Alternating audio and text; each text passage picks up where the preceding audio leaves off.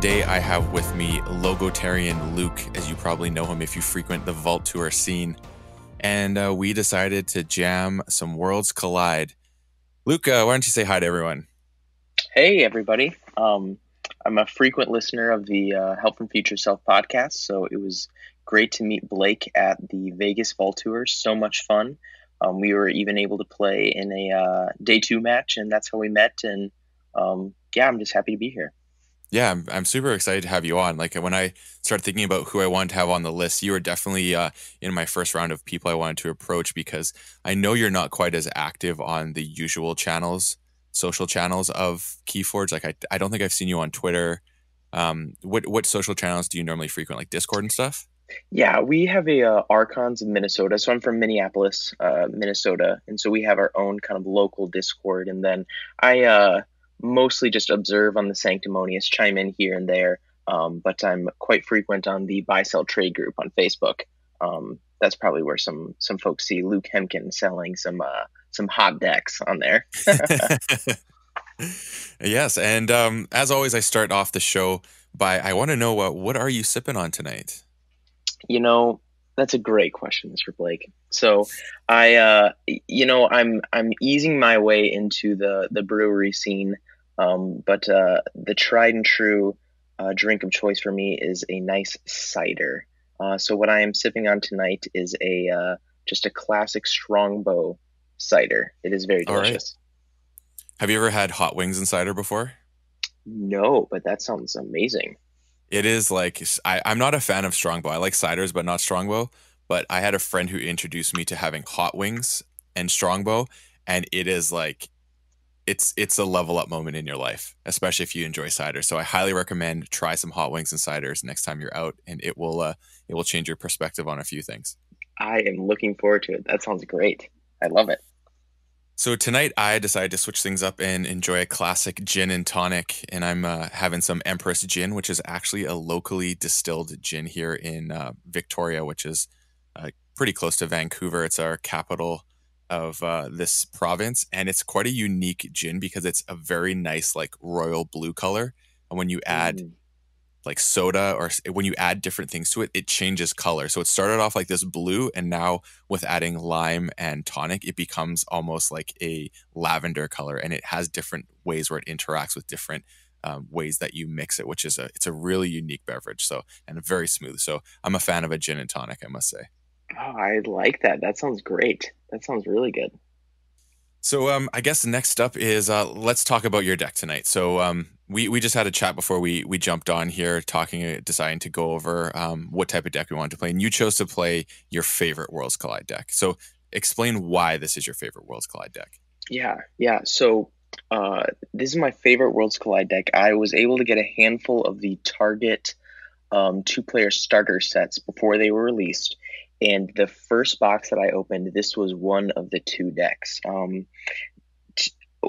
So the houses in it, it's called Bramble of Blight Lake Bath. Bramble of Blight Lake Bath. Kind of the tongue twister. It's Dis, Saurian, Star Alliance. So it has Star Alliance and Saurians, the 2 new houses. And let's just say I'm a big Transporter platform fan, and it has 3 Light of the Archons in it. So you can do some bouncing nonsense, and it's super fun to play. Super fun to play. Yeah, it looks really fun. So tonight I brought Harmcloud, the Geologist of the Marsh, and this was actually I opened this at my last Chainbound, and it was a ton of fun to play. Has a really cool. Obviously, the double golden spiral is never a bad thing with a double scutum, but it's the double Philophosaurus that I Mm, really like. I'm a big fan of that card. It was the card I was most hyped about going into the new set. And then the other cool thing is it has a double no safety in numbers with 2 Brens, which is never a bad thing. mm, And then the Nature's Call, which I feel is one of the best forms of removal when dinosaurs are in the fray. So that's kind yeah. of the highlights for me. And I somehow have caught the bug of Xenos Blood Shadow because I think I have like 7 or 8 decks with it now, which seems ridiculous, including a double Xenos Blood Shadow deck, which is awful because you don't want 2 toads. Yeah, totally. Yeah, but it's this is a really fun deck. So I haven't played it a ton. I know you definitely have more experience with your deck, but this deck does do some really cool things. So I'm excited to explore it more as we have a bevy and have a conversation. I love it. Let's So do it. let's jump right on in.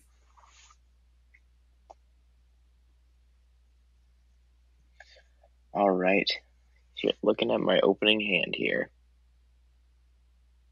Yeah. Hmm. I think I'm gonna keep this one. I I have think that, something very saucy in here. all right. I mulliganed and I think I'm happy with my choice. Okay. All right. I will go first. I'll get to play one card and I'm going to choose Saurian, playing one of my favorite artifacts in the set, City Gates. Oh, Such a good fantastic. card. Such a good card. So I have a question for you. What is your new favorite? Like, what's your favorite turn one play that exists within Worlds Collide now? Like, so a new, well, let's say a new card. So it has to be from something new, not something that was reprinted. So what's your favorite turn one play? Mm, I think I might want to hop onto one of the leader trains. Is a card that can go in, be the center of the battle line. What's the Logos leader? It has that crazy name. Zenzi, Yep, that's it, man. That's it, ZZ my friend. Tots. Totally. Such a good card. Yeah, such a good card. All right. So I did a Nature's Call double Flaxia play just now, which worked out quite well. That's why I was excited for that opening starter. Yeah, I can see that. I am going to let's do some of this. I'm gonna put down in the furnace and purge that bad boy. Um, yeah, this is what we're gonna do. One of three, Harbinger of Dooms. Yeah, that's with the Blood Shard Imp. I saw that. Mm-hmm. That is definitely some good times right there. All right, over to you, my friend. Yeah. Okay, so let's move on with the questions. I want to know, how did you get into KeyForge? This is the question that I always like to lead with because I feel like everyone has an interesting story behind it because it's not a game that you gravitate to the same way as others. So, what got you into KeyForge? Yeah, it's actually such a cool story. So what got me into KeyForge was I never really played Magic or any card game for that matter. Uh, KeyForge was the first competitive or card game period that I ever played. And so what was fun about it was my younger brother Daniel and I, so being in Minneapolis, we went to Fantasy Flight, the game center, which is like 10 minutes down the road from us. And what we decided to do, let me see here. I gotta keep you off check, my friend. That's fine. Um, you know what? Yep, this feels real good. Um, so we stroll into Fantasy Flight Game Center one day, and what we did not know was that Saturday it was the World Championship of uh, Legend of the Five Rings, Game of Thrones, the card game, and that's what was going on that Saturday. And so we walk in, we see tons of people from all over the world. It was the coolest thing ever. Um, and we're like, this is amazing. We've never played any card games like this. This is so cool. And so what we decided to do was we decided to just walk over to the wall and pull one of these card games off of the wall and just try and learn how to play it. And so we sit down and we grab Legend of the Five Rings. We're over in kind of the casual area, and two of the world class professional players, guys at the tournament, come over to us and they say, "Hey, are you guys just trying to learn how to play the game?" And so we said, "Yeah." And so then they sit down and they teach us how to play Legend of the Five Rings. It's a super complicated game, but it was so fun. It was like, it's going to sound like an exaggeration, but it's like if LeBron James was teaching you how to shoot a free throw. right? It was like these like world class players teaching us how to play this card game. It was the coolest thing ever. And so then after that experience, we're like, man, we should get into card games. This is so much fun. And then we went home, started to look into Legend of Five Rings, or they call it L5R, and then we're like, oh man, this is this is gonna be quite, oh my gosh, double Philophosauruses. Yikes. These guys have got to go. Let's see here. All right, I think this play feels good. Well, oh yeah, this feels real good. So I'll just finish my story quick. And so investigate L5R, figure out what it would take to get into the game, and then I'm trolling around Fantasy Flight's website, and then I figure out KeyForge is coming out the next week. And so then I start to learn about KeyForge, figuring it out, coolest thing ever. And then yeah, that's how we got into KeyForge. Super fun. So you quickly pivoted away from the L5R into KeyForge, basically, but it came from that whole experience of. Yeah, exactly. Okay. Choose 3 creatures. Yep, I want to choose those 3. So you get 2 of mine and 1 of yours, if I'm not mistaken. Yeah, it says destroy the 3 most powerful creatures, but I see. Oh, yeah, the 5. Yeah, there we go. 2 5s, and then I guess my boom, baby. That'll do it. And then I'll throw down the mighty First Officer Frame. Such a good card. Can't argue with that. I'm gonna reap with this dude. Oh yeah, that's what I'm talking about. All right, sir. There it is. Yeah, so just such a fun experience at Fantasy Flight the Game Center. These great guys just teaching us, introducing us to card games, and then figuring out that KeyForge is just such a lower barrier to entry, and haven't turned back since. I love it. Like that's super fun.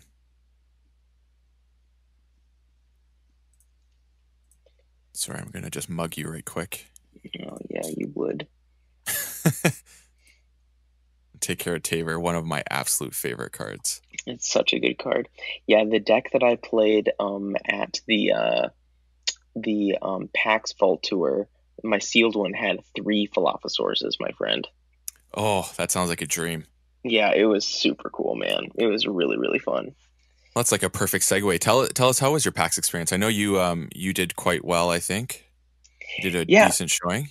Yeah, so let me do this real quick.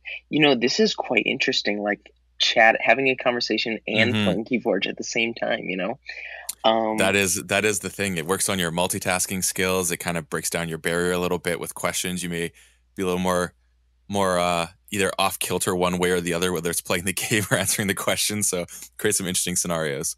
Oh, I can't fight. Did you play one tricky card? Yeah, sorry, I played. No, you can't reap. You can fight. Oh, can't reap. Okay. Yeah. So here's what I'm gonna do. Yep. So I'm gonna do this. I'll unfortunately blow up my own guy, and him, and Brend. So we'll blow up everyone. I'll just play this, and then, because I can't stop you, I'm going to play Not Finish With You and get my homies back. That's always a good plan. Yeah, let's get all the Star Alliance back. So at PAX, played in both Vault Tours, played in the Archon Vault Tour, and then played in the Sealed Vault Tour.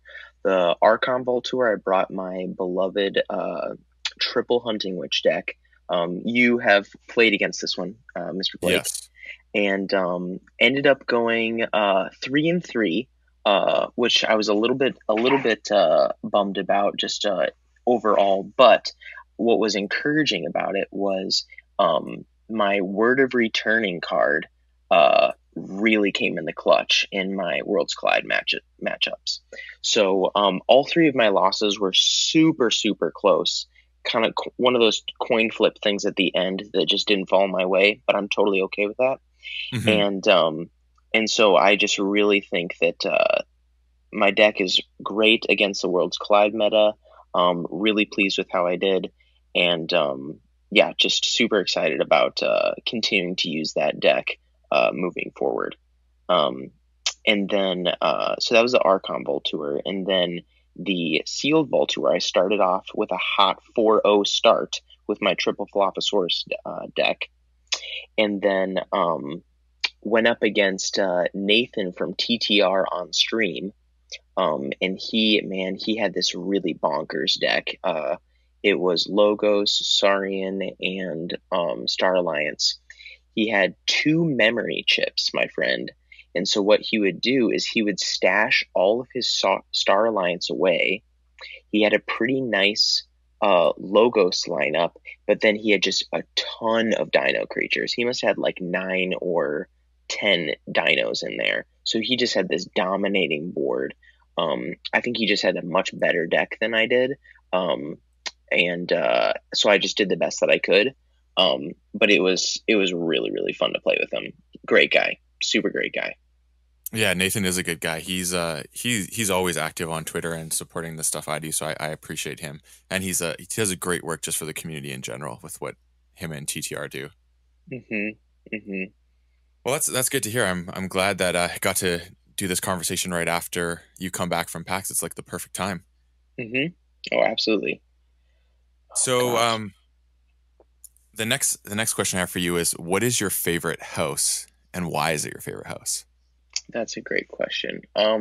So I would say currently in this moment, um, oh, your Pack is making everybody huge, my friend. What is Yeah, up with that's that? that's no joke. Okay, well he's gonna go down. Um, so my current favorite house would be Star Alliance. Now I know that my handle that I go by is Logotarian Luke, but gosh, playing at a house just feels so good. Feels so good, Hmm. Blake. It really Yeah, does. I can't argue with that. Hmm. Huh, this is a tricky position. I feel like we're on a knife's edge here in the game. Like this could go one way or another very fast. Hmm.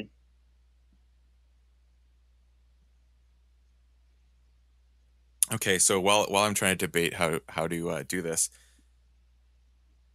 have you noticed you have a house that you constantly pull? Like whenever you're opening decks, you're like, wow, I keep getting this house all the time. I feel like it's like I can't get away from it. Do you have any a house experience or that anything like that that's occurred to you or happened to you?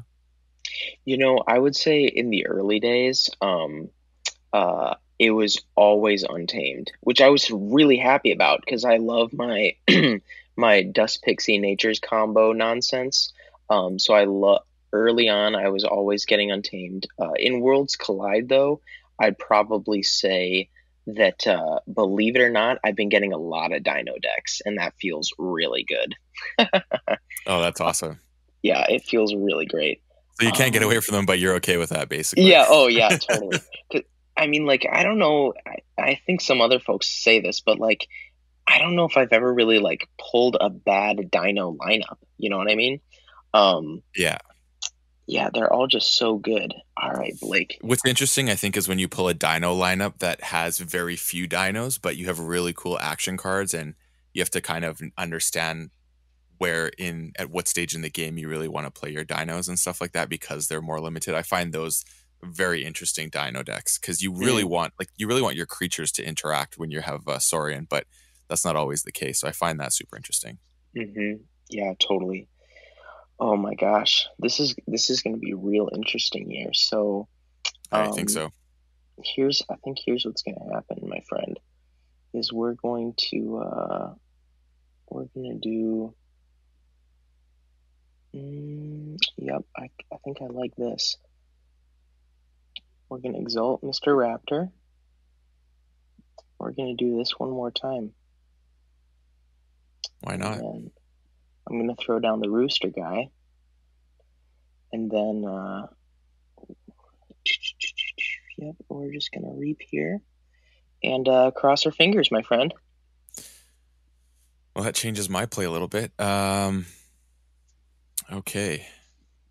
Yowzas. I'm glad I played my Saurians last turn, I can tell you that much. Mm-hmm. So let's go. Hmm.